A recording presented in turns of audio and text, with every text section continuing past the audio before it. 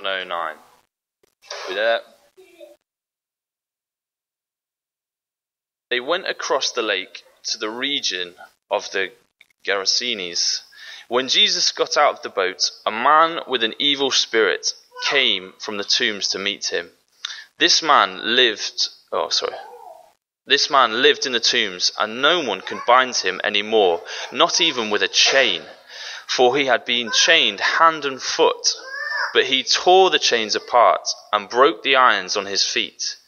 No one was strong enough to subdue him. Night and day, among the tombs and in the hills, he would cry out and cut himself with stones. When he saw Jesus from a distance, he ran and fell on his knees in front of him. He shouted at the top of his voice, "What do you want with me, Jesus, Son of the Most High God? Swear to God that you won't torture me." For Jesus had said to him, "Come out of this man, you evil spirit." Then Jesus asked him, "What is your name?" "My name is Legion," he replied, "for we are many." And he begged Jesus again and again not to send them out of the area. A large herd of pigs was feeding on the nearby hillside. The demons begged Jesus, "Send us among the pigs, allow us to go into them." He gave them permission, and the evil spirits came out and went into the pigs. The herd, about 2,000 in number, rushed down the steep bank into the lake and were drowned. Those tending the pigs ran off and reported this in the town and countryside, and the people went out to see what had happened. When they came to Jesus, they saw the man who had been possessed by the legion of demons sitting there, dressed and in his right mind, and they were afraid.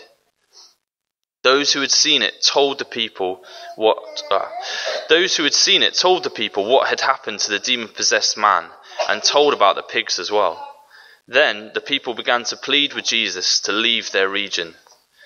As Jesus was getting into the boat, the man who had been demon-possessed begged to go with him. Jesus did not let him, but said, "Go home to your family and tell them how much the Lord has done for you and how he has had mercy on you."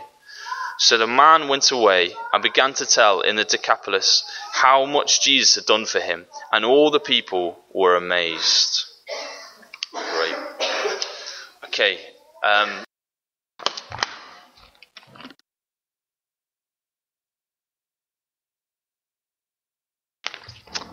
Well, good morning, everybody. Let's have a look at this passage then in Mark chapter 5. The healing of a demon-possessed man is the title in our Bibles. There's a line in the Lord's Prayer which goes, "Lead us not into temptation, yes, but deliver us from evil." Lord, deliver us from evil. Maybe you were taught the Lord's Prayer. Maybe it was at primary school. I think that's probably where I learnt it. Or maybe you went along to Sunday school or something, and you might have learnt it there. I'm sure I'd always thought, when I thought about that particular line, I'd always thought it was about evil out there. Deliver us from evil out there. But later I came to realise it was talking about the evil in here. Lead us not into temptation, and by so doing, deliver us from evil. Yeah, about the evil in here. Jesus taught us how to pray there in that Lord's Prayer in 10 lines, and 2 of those lines, in other words, 1/5 of that prayer concerns being delivered from evil within. And I had to ask myself this week, how often does that make it into my prayers? What experience do you have of that fear of the evil within, as it were, and a desperate need to be delivered from it, as Jesus has expressed in the Lord's Prayer itself? Just to tell you a story for myself, in recent months, I was so conscious at one point of my own battle against, at that particular point, and ungodly thought and desire, I was so conscious of it, and I was so struggling with the battle within that I wrote out by hand significant portions of Proverbs 1, 2, 5, 7, 8 and 9. They're here, actually, on this piece of paper. I still got it. And I repeated them over and over. And I tried to battle those ungodly feelings and desires by praying the truths of these bits from Proverbs in. And I carried this wodge of paper around with me for days so that I could pull it out of the pocket when that sense came upon me again, that feeling, that temptation. And I have to tell you, I seemed often to be losing the battle. I think in many ways I did lose the battle many times, as it were. And this was a desperate attempt in those moments to turn to something that would help. I lost the battle often because the evil that I wanted, that wanted me, was just so desirable to me. That's the thing about it, isn't it? It was so desirable. See, evil doesn't come to us wearing tights and red horns and a forked tail, actually, does it? We know that. It comes to us and it whispers desirable, sweet nothings in our ear. Evil doesn't seem evil because it's pleasurable. So there are times when greed doesn't seem evil to you and me. When sexual immorality doesn't seem evil to you and me. When abuse rather than use of some substance or some good thing that the Lord has given, it doesn't seem so evil. When unforgiveness or gossip or lying or laziness doesn't seem so evil. And we all know that we live, the world that we live in, the culture that we live in, just doesn't call bad any longer either, does it? It doesn't really have a category for evil, as it were, in that way. Things that are wrong are more likely to be called right these days, aren't they? And things that are right are more likely to be called wrong. And the only thing that's evil, it seems, these days is the person who refuses to agree with the view of the person next to them, the person who is intolerant. So all of this means that we desperately need a word of wisdom and honesty about the evil of evil, which is what we have here today.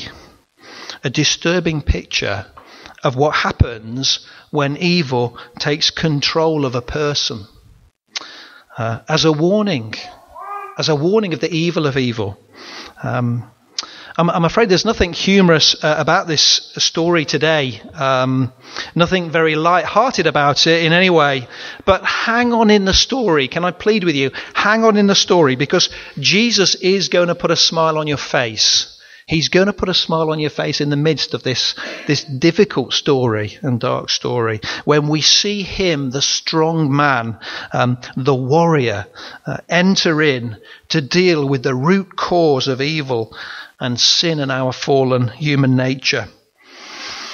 So let me read again what we've had read already. But let's just read from the beginning some of this story from verse 1 of chapter 5. They went across the lake to the region of the Gerasenes. When Jesus got out of the boat, a man with an evil spirit came from the tombs to meet him. The man lived in the tombs, and no one could bind him anymore, not even with a chain.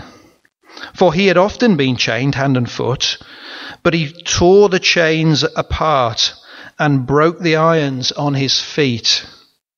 No one was strong enough to subdue him. Night and day among the tombs and in the hills he would cry out and cut himself with stones. When he saw Jesus from a distance, he ran and fell on his knees in front of him. He shouted at the top of his voice, "What do you want with me, Jesus, Son of the Most High God? Swear to God that you won't torture me. For Jesus had said to him, come out of this man, you evil spirit. Then Jesus asked him, what is your name? My name is Legion, he replied, for we are many. And he begged Jesus again and again not to send them out of the area. A large herd of pigs was feeding on the nearby hillside. The demons begged Jesus, send us among the pigs, allow us to go into them. He gave them permission. And the evil spirits came out and went into the pigs. The herd, about 2,000 in number, rushed down the steep bank into the lake and were drowned. It seems unfamiliar, doesn't it? What are we looking at here? Let's deal with this question first of all. We like to put medical labels on things that are alien and unfamiliar to us. So maybe right at the moment you're thinking like that. After all, we know people, many people like this guy, who are either a danger to themselves and probably also a danger to people around them. We know that they exist even in our community today, and we'd hardly refer to them as possessing an evil spirit, would we? So in our minds, and when we read a story like this, we want to call it kind of, maybe it's a case of a misdiagnosis of somebody who is really suffering from a mental illness, but back in those days they didn't have the categories for it. That's perhaps sometimes how we like to think about this, isn't it? Except that there's something, isn't there something deeply disturbing and supernatural about this incident, which just doesn't go away easily like that, does it? It doesn't actually satisfy. And in any case, the Gospels make a distinction between mental illness and conditions and those kinds of things and demonic possession that we're looking at here, or the possession of evil spirits. If you're making notes, Matthew chapter 4, you'll see that in. Now, the fact that this unusual kind of expose of evil here just proves that Jesus is the self-proclaimed stronger man who's come to bind Satan. Because you'd expect, wouldn't you, if that was the case, an intensifying of demonic activity in that time and that place. This Jesus has come to do that. No, I'm going to say that we need to accept the plain meaning in the plain reading when it says a man with an evil spirit came from the tombs to meet him. And when we do, there are four things that stand out and show us through the man's story, the evil of evil, as it were. Sheds light on this. And Joe, you've got some slides. You put some headings up. Let's have a look at this. Four things to show. First of all, evil robs you of your humanity. Evil robs you of your humanity. Don't you think that the way that this man is described in Mark chapter 5 is more fitting of a ferocious animal than a human being? The efforts to get him on a leash that we've got there, haven't we, in chains. How he lives in cavern-like tombs. And he's crying out. He's howling, as it were. It's all described in those terms, aren't they? Almost like an animal. Another gospel, when it recounts this story, tells us he's naked. I imagine him scrambling around on all fours. Do you? Don't know. Do you get that kind of picture? A kind of Gollum-like figure from the Lord of the Rings, but less fictional and more soberingly real and tragic. Yeah. Evil has it in practice as its goal, this dehumanizing effect. Turning human beings made in the image of God, with all the dignity that suggests, made in the image of God, human beings, into mere animal-like creatures. And it'd be foolish to think that human beings must be demonized to descend into the degradation of the beast man before us here, because I reckon we've almost all of us certainly seen this kind of dehumanizing effect in other people. And we may, with wisdom and honesty, have seen it in ourselves at times, because you see, the truth is that evil robs us of our humanity. But the second thing, evil is always self-destructive. Evil is never, ever your friend. Whatever it promises is always a lie. Evil never wants anything that is good for you. It only ever and always wants what is bad. And this man is as tragic as he is frightening, isn't he? I mean, don't you feel enormous pity for him too? Think of his mother and father. Think of his brothers and sisters, if he had them.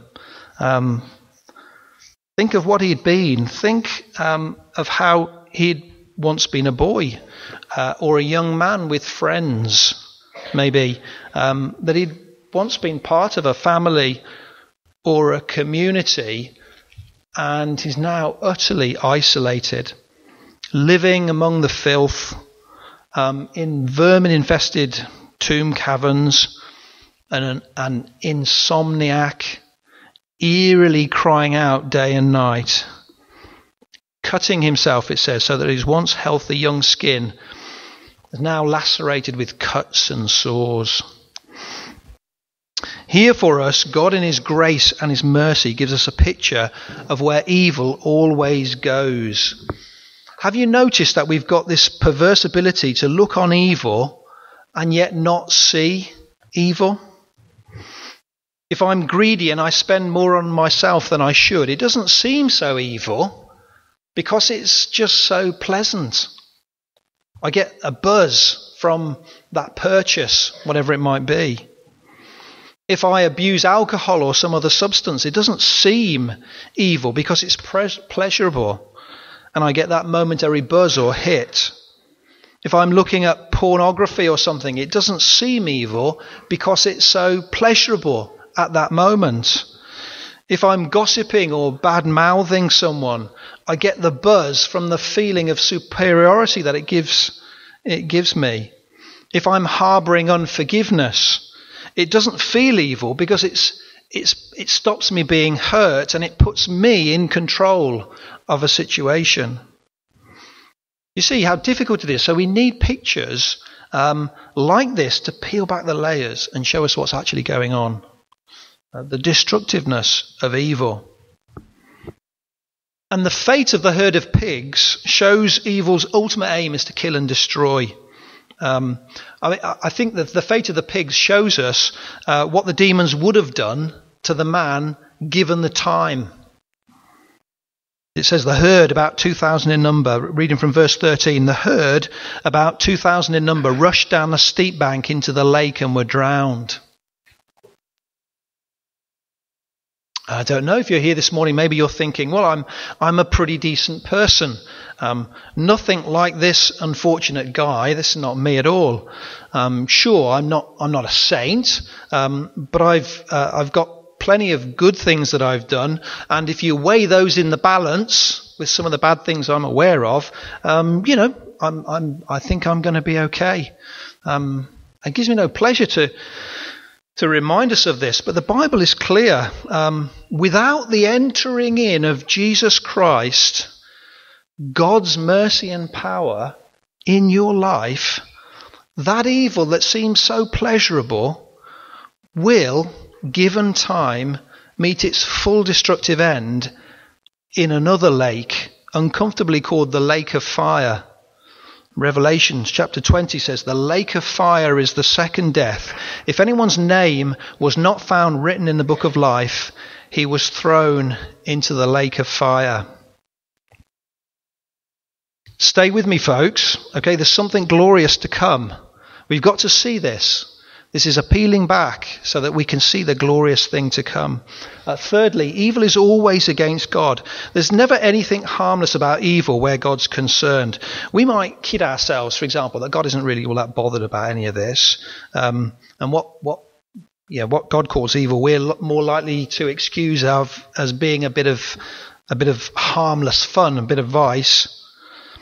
But evil personified here is an outrageous act of disrespect and sass against God. Just look what he shouts out loud. It says he shouts out loud in verse 7. What do you want with me, Jesus? Or as the original translation puts it, what have you to do with me? What have you to do with me? There's this strange mix, isn't there, as the man is thrown down, kneeling before Jesus, and then evil is shouting out this kind of outrageous, sassy disrespect. And then he even goes on to say, swear to God that you won't torture me. Swear to God.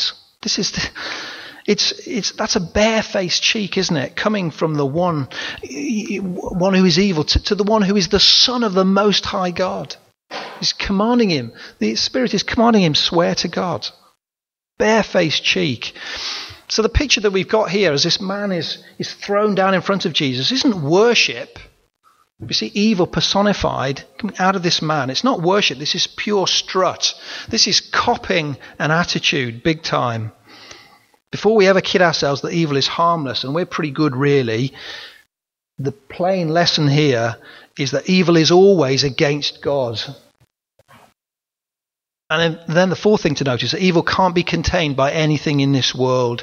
Did you see that at the beginning of the story? A couple of sentences used to tell us that. The man lived in the tombs, and no one could bind him anymore, not even with a chain. For he had often been chained hand and foot. But he tore the chains apart and broke the irons on his feet. No one was strong enough to subdue him. Those irons to try to contain. Perhaps it began as a kindness to the man. Maybe they would try to bind him in order to keep him clean for long enough that he might come to his senses. Maybe that's how it started. Inevitably and invariably it became a way to keep those who had the misfortune of living near him safe from him. At some point or other, it obviously became that. We don't know exactly. But we are told that twice that no one could bind him. No one could subdue him. Not even with chains and shackles, which he broke to pieces. It's a powerful lesson, isn't it, right before us. That there is nothing in the world that can possibly flatten, contain, subdue, conquer evil. Not one thing in this world that can do that. Evil that is that self-destructive, such that everything that happened to the pigs is a picture of what it does to a person ultimately, can never be conquered apart from the intervention of God, the breaking in from outside of something, out of this world. And it's no wonder then that Jesus says we should pray, it's going back to how we started, deliver us from evil. Do you know, Mark spends 3/4 of these verses cataloguing for us the evil of evil. We ought to be afraid of evil. I reckon messages like this are difficult for us to hear because we're not, most of the time, are we? We don't really give that much thought. We ought to be afraid of the evil of evil. But even as I say that, we ought more to tremble with joy and fear when we see now what Jesus does here. Okay? And this, folks, is glorious.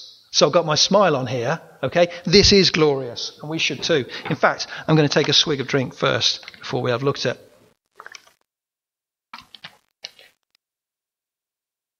Plus, you can't miss this. Okay?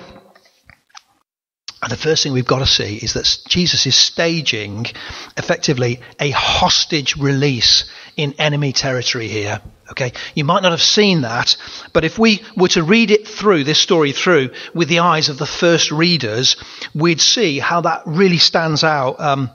Even though it's a little bit lost on us, this is enemy territory, guys. Mention of the location, first of all, it's the region of the Gerasenes. Then there's mention of living among the tombs. There's mention in the story of pigs and of herdsmen. Now, all of those things, to the original readers, which is a bit lost on us, would have said unclean, unclean, unclean. Enemy territory, enemy territory. Put simply, all of these details in the story remind us, or to show us, or to shout out to us, that what we've got here in terms of location and situation is the absolute opposite of godliness in the eyes of those original readers. So here, if you like, is a man, here is Jesus, a man facing an unclean spirit, living among unclean tombs, surrounded by people who are engaged in an unclean occupation, all in an unclean Gentile territory. And that would have shouted out really loud. So if you want to picture in your mind, this is the equivalent of, like, if you like Lord of the Rings, this is like Mordor. Okay, do you remember, like, Mordor, where Sauron was? This is the absolute evil enemy territory where this is taking place. Okay, we've got to see that first of all. It's really great to remember that that's where Jesus comes, right into that situation. Okay, now then, there's the opponent. Okay, what's the opponent like before Jesus? Well, if it was a boxing match, we'd have in the blue corner Jesus, and in the red corner Legion. Legion.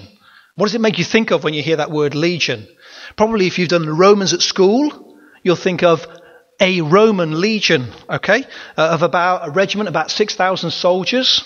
And you think about the Romans, what you know about the Romans, even from school. They were highly efficient, weren't they? They were a force to be reckoned with. They were sadistically brutal. They were single-minded in their conquering intent. Their straight roads are a picture of their single-mindedness, aren't they? They're going forward and nobody's going to stop them. Okay, so when we hear that word legion, that should instill in us a great sense of fear, or at the size of the opponent facing Jesus here, the sheer number and the power and the intention of Jesus's opponent. Legion, evil in front of him. So the pre-fight weigh-in, if you like, that we're given here looks well against Jesus' favour. It looks like a flyweight has been drawn against a heavyweight. Okay? That's the picture we're supposed to see. And then we've got the trash talk. That's the boxing thing that the expression used for that little bit of talk before the fight, you know, the trash talk. And Legion is shouting loud and sassy at Jesus. We've already seen that, haven't we? Oh, he's shouting loud and sassy. And then the bell goes and the contest begins, and do you notice it? Over in a moment. In fact, you could say there is no contest. In fact, we're not even giving it, actually, are we? You won't find it there. It's over. Flattened. Jesus flattens him, the enemy in his territory, on his own turf. In fact, all we see, we go from verse 9, where all this build-up happens, to verse 10. And in verse 10, we just see evil begging Jesus not to send it out of the area. And you're to see, guys, and this should make us smile, Jesus has complete and utter control over evil.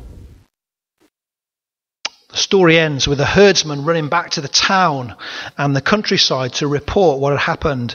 And you can just imagine the mixture of emotions as they explained that the crazy man, or who had been crazy, was now in his right mind. And at the same time, how 200 pigs had ended up rushing down the steep bank and floating out to sea. And then in the story, Mark zooms in his story writing on a man. He zooms in the story on a man who's sitting.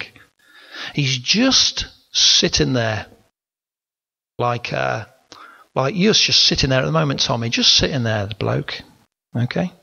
Wearing clothes, looking and behaving like a normal human being.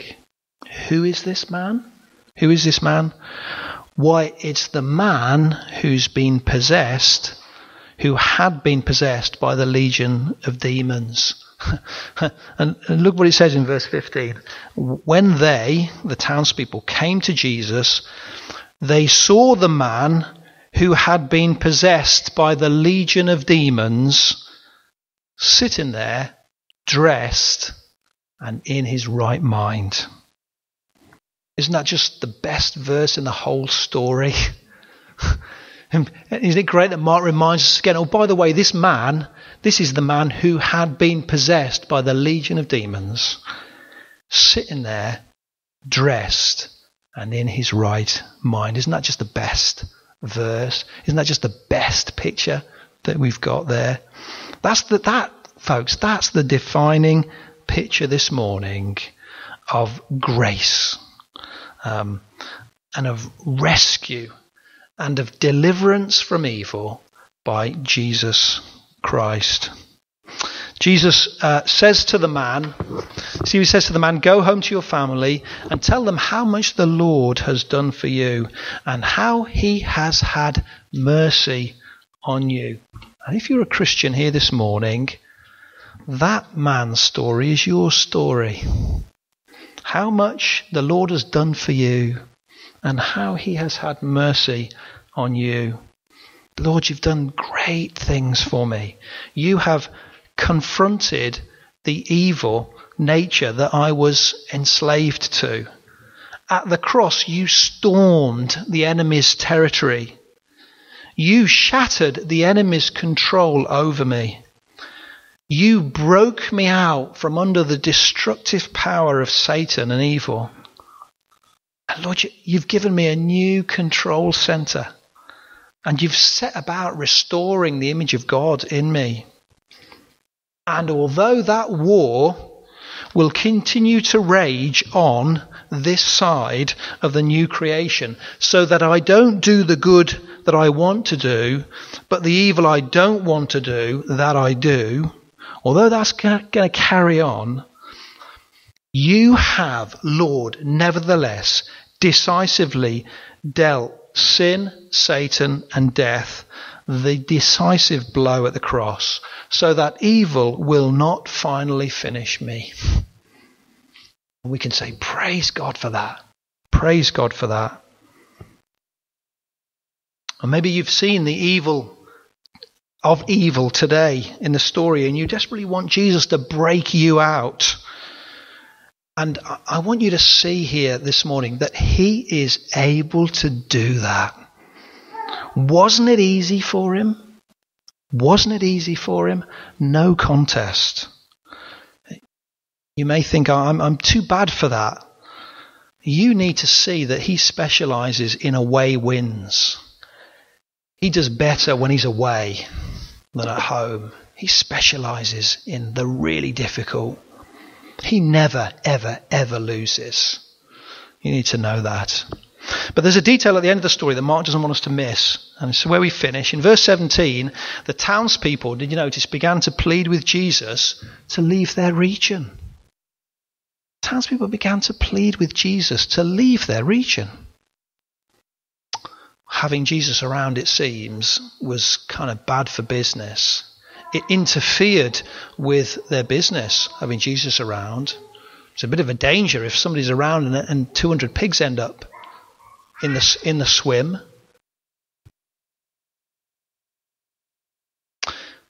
Perhaps there's times for all of us when we'd rather have our little moments of evil than rescuing grace. Perhaps there are times when we'd all say in our own subtle way, please leave, because right now this evil is making me happy. Is there a place in your life where rescuing grace is in the way of what you call happiness? Here's another kindness of God to warn us that in the face of the horror of evil, and the glorious grace and mercy and power of Christ, people would still say, it seems, please leave. Please leave, Jesus. And it's just a reminder, isn't it, that we need grace, even to desire grace and rescue in our moments of the need of grace. We need grace, even to desire grace in our moment of need of grace. But the great news here this morning, folks, is that grace is found in Jesus Christ in abundance. Grace unmeasured, boundless, free. In Christ, the one and only Son. We're at the beginning of Advent here, aren't we, really? Remember how John describes Jesus at the beginning of his gospel and says that Jesus is the one who, the Word became flesh and dwelt among us. And we have seen his glory, the glory of the one and only Son, who came from the Father full of grace, full of abounding grace and truth. So thank you for hanging with me there. We've seen the evil of evil, but we've seen the wonderful, conquering, victorious, rescuing grace of the Lord Jesus Christ in the middle of it.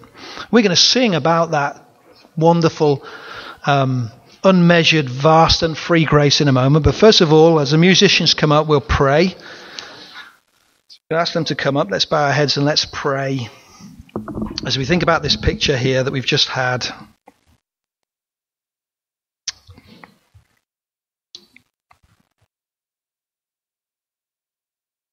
Let me read verse 15 for our prayer. When they came to Jesus, they saw the man who had been possessed by the legion of demons sitting there, dressed and in his right mind, and they were afraid.